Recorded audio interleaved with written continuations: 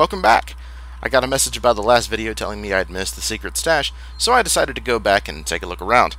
Turns out it's in the very same area as the terminal with the Moved Our Stash entry on it, which I suppose makes sense.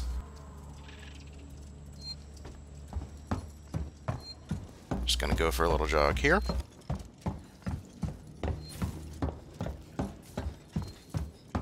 Here is the door. And here is the key. And here is the treasure of a storage unit.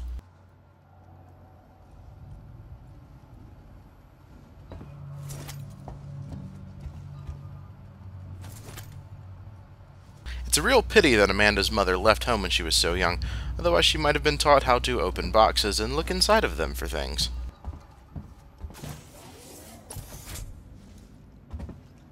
Alien Isolation.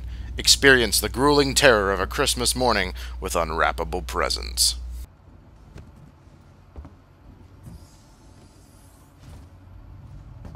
I'm making jokes here, but interestingly, the schematic that's supposed to be found in here, I already got in the next room, the one with the electric thing hanging down that I had to crawl under for the schematic for the medkit, which makes the game design center of my brain fairly happy.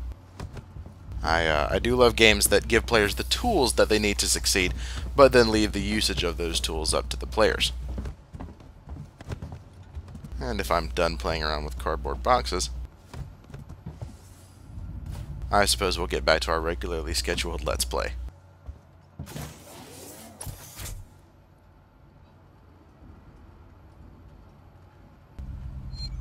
Welcome back! When last we left off, Amanda Ripley was searching for a maintenance jack to open up some doors so she could get to the bridge to contact the Torrens. Now, I'm fairly certain that the maintenance jack is just going to be a fancy wrench, because that's how future things are, but we're just going to go with it. If it opens doors, they can call it a Slim Jim Dodo Popper for all I care.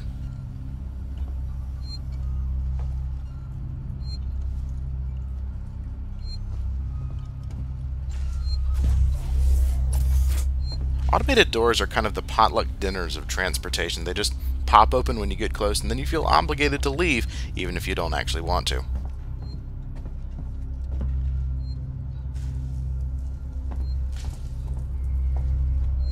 Alien Isolation. The game's so devoted to showing characters sweat that even the ship you're on has a perspiration problem.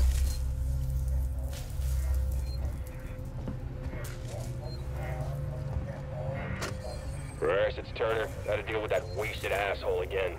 This time he nearly wrecked the door with a maintenance jack. Guess he figures it's safe here. Wants to lock himself in. Screw him. We got too much to worry about without babysitting drunks. I find babysitting drunks to be quite enjoyable. You can watch whatever you want, and their parents don't get mad, and they don't have a problem falling asleep afterwards either.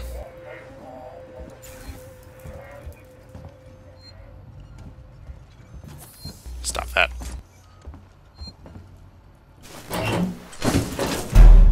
Hold E to hide in the noisiest way humanly possible. The only way to make this hiding place any less effective would be able to put a giant yellow sticky note on the outside that reads, "Nobody hiding here."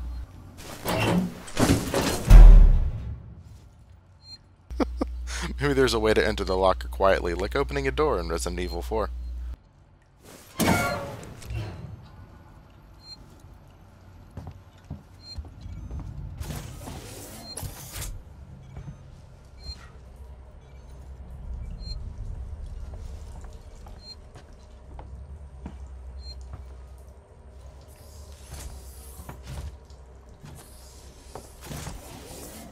This room brought to you by the letter B.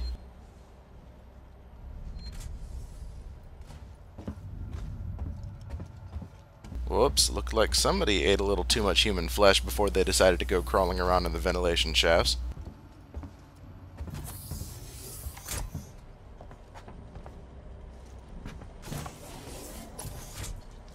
Leaving out mugs of delicious hot chocolate, one of the lesser-known xenomorph tactics for drawing out its prey.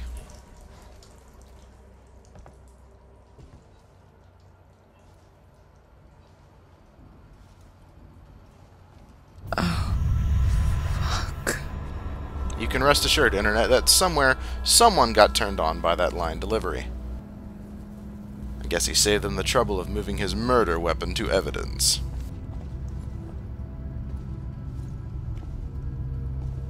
In the future of the past, the majority of items will be boxes of varying sizes. Everything else will be kitschy, 70s-style retro toys, computers, and clothing.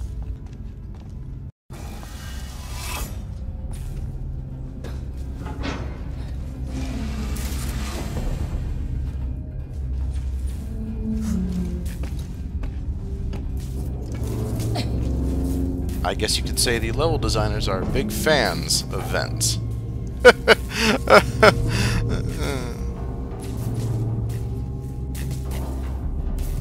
Xenomorphs have evolved a complex life cycle and a sophisticated terror tactics, yet the invention and usage of napkins eludes them entirely. There's only so many one-liners you can make about dropping in, so I'm going to exercise some restraint and not use one right now. Hello? I want to make a complaint. The room service is awful. The highest authority, okay? My name is Zachary Watson. That's Watson. You get that? Is that with a Q, or...? My complaint is this. Fucking marshals. They should be protecting us. It's their job. Also making the coffee on Tuesdays, but they've never done that. On the station with us and no one knows what it is. No one fucking knows. They put braces on the doors. Lockdown. You know, like to keep something out. Like rabbits. Or New Jersey. I'm fucking terrified, man. I'm fucking... Shit. It's so cold. I don't think this fucking thing even works. Oh, and if I'm dead when you hear this, do me a favor and jettison my laptop out an airlock before my family finds it. Must have died of a liquid chocolate overdose. Worse ways to go, I guess. I think I need this more than you do. And look at that, it's a fancy wrench.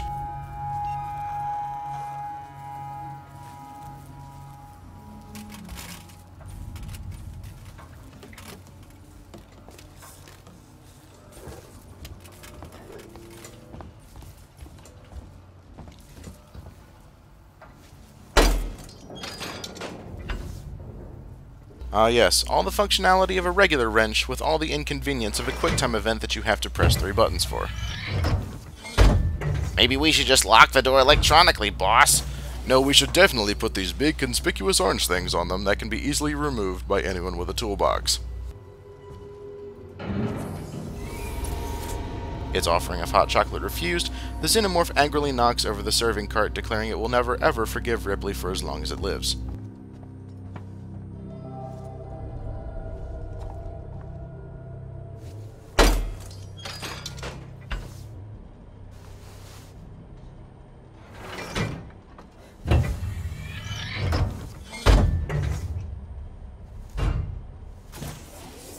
Do I have a weapon at the ready to blast something that might be hiding behind the door? No, I do not.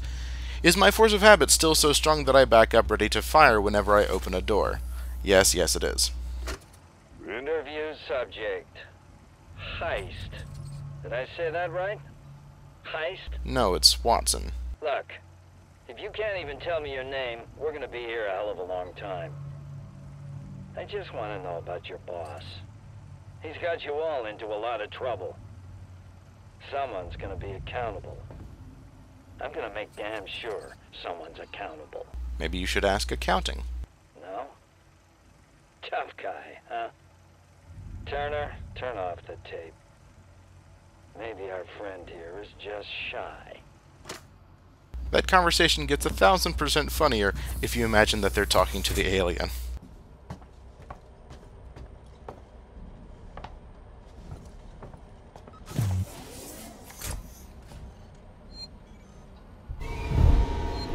The Xenomorph crawling through the vents carries a keyboard with it at all times, so it can do its own scare chords.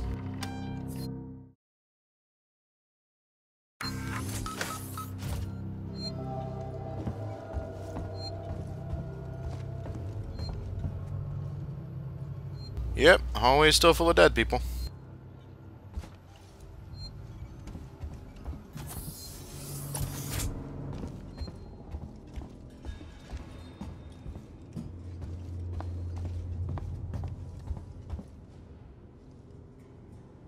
Now a cutscene better not happen. Oh, would you look at that?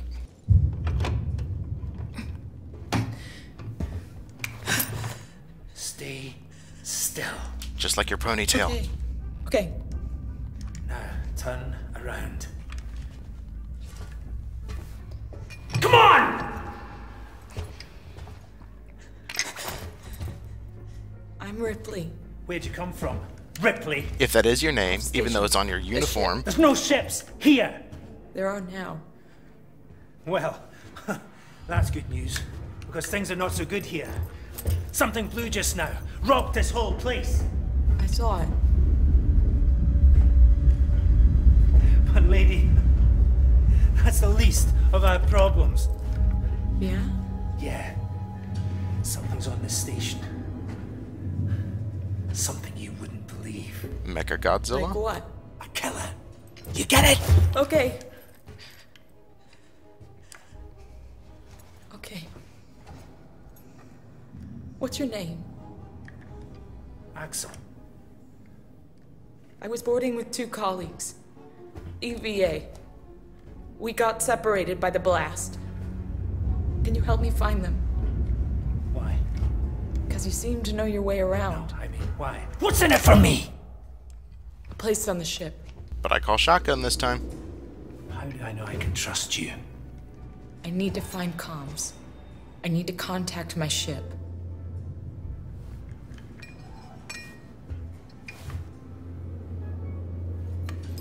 This is your lucky day. She promptly hit him over the head with the wrench.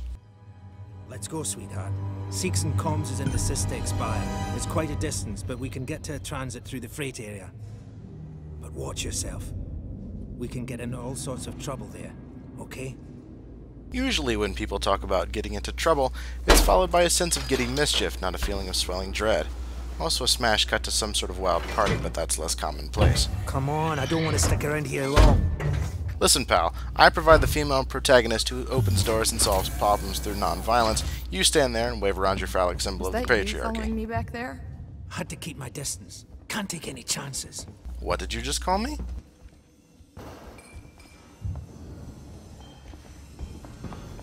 Stick close to me. What? Hey, don't move. Okay. Sevastopol We're not Station, looking for trouble. where a gun in your face Who means are you? hello. I'm John. This is Ringo. They're just some assholes. We haven't got time for this. Come on, Jana. We're trying to get to comms. Can you help us? We don't need their help. Don't tell them anything. Look, I've got the elevator working. Jana, let's go, okay? I'm sorry. Good luck. Should we shoot them and take the elevator ourselves? Nah, the exercise won't kill us. What the hell was that about? Why are you so damn aggressive? Everyone's running shit scared, keeping to their own. Safer that way. Yes, the tried and true Scooby-Doo survival plan.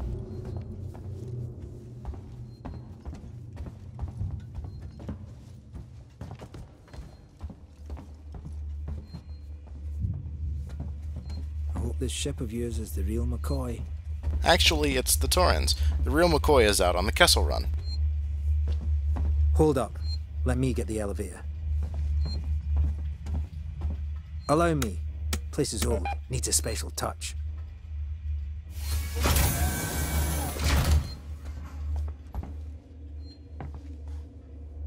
Well, what are you waiting for? Hit the button. So much for the special touch, I guess.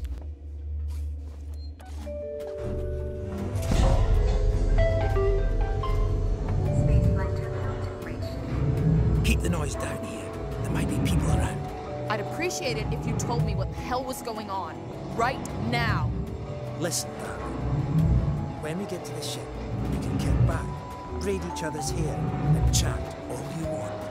Yeah, when we get to my ship. I need to know what's going on. Right fucking now. Fine. Like I said, there's a killer. On the road? Killer. What does that even mean? I ain't seen it, but it's here. Picking us off one by one.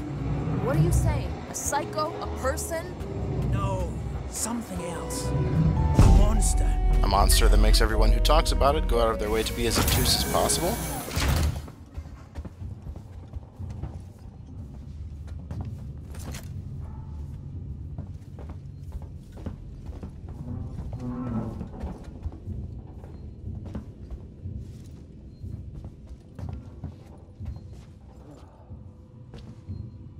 Get your kids an Axel toy figure today, now with ready-for-action hunching motion. Shit. We need to move. This way. Get down. That's just bullshit, man. We should be looking for a way off. Are you crazy? There's no way off. At least we're safe down here. For how long? What if they come for us? Then we shoot the crap out of them. Now shut up. You're making me nervous. But what if we're being too expository with our dialogue? Shut up! Sleep soon. I can't hack much more of this. Trouble. We'll have to go round them. Follow me. Station feels like a graveyard, huh?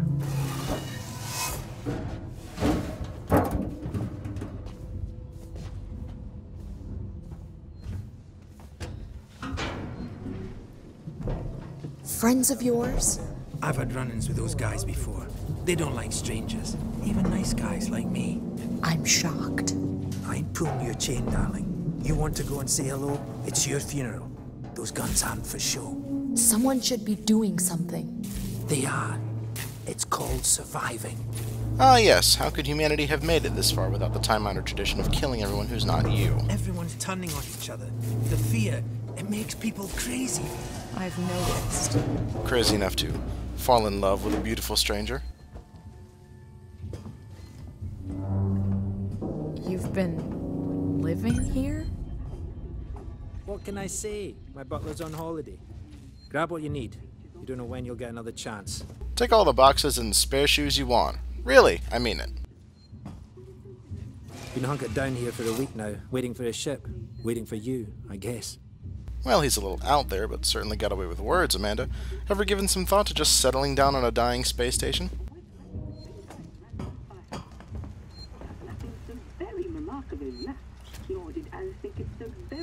It can get pretty dark around here. You should take that flashlight over there. Make sure you're stocked up on batteries.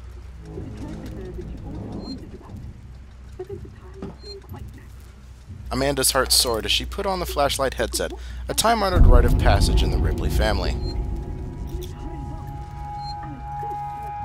Just be careful not to flash it around. We don't want to get caught. Let's go. Alright, time to hit the save point if Axel's lampshade hanging is any hint.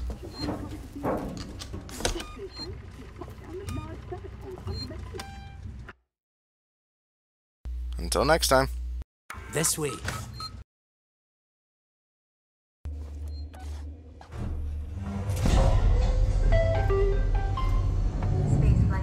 I love you more. No, I love you more. Oh my god, get a room, you two. Ugh.